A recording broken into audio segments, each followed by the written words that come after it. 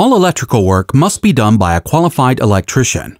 Only a qualified electrician using the personal protective equipment and following the procedures recommended in NFPA 70E should ever attempt service or repair of or near an energized area or component of the machine. Whenever maintenance is performed while the equipment is electrically energized, there is a potential electric arc flash hazard. Refer to NFPA 70E for the personal protective equipment required when working with electrically energized components. Pneumatic and hydraulic components may move unexpectedly if not de-energized. Physically restrain any components capable of movement when working on or near those components.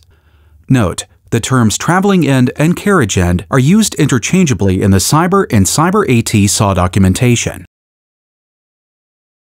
When the carriage bounces back and forth past its set point, it is hunting for a location.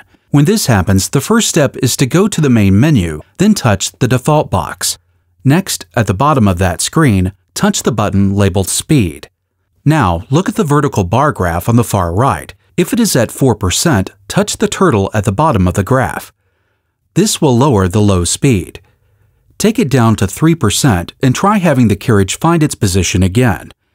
If it is still hunting, repeat step 1. The lowest you can set the low speed is 1%. If at 1% it is still hunting, we need to move on to step 2. Step 2 will be to check for mechanical issues. We will want to see if the carriage hunts for a position at a certain length. If it does, you need to check for gouges in the square drive shaft. If it is hunting at any length, then check to make sure that the carriage is square on the saw and that the in-feed horizontal conveyor movement is square.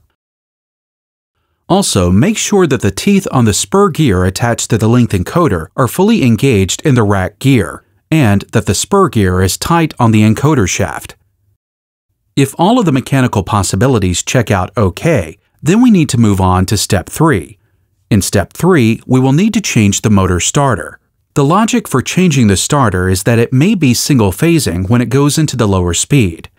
If all the above fails, call the MiTek Customer Service Department at 1-800-523-3380. Listen for the correct option number as they may have changed.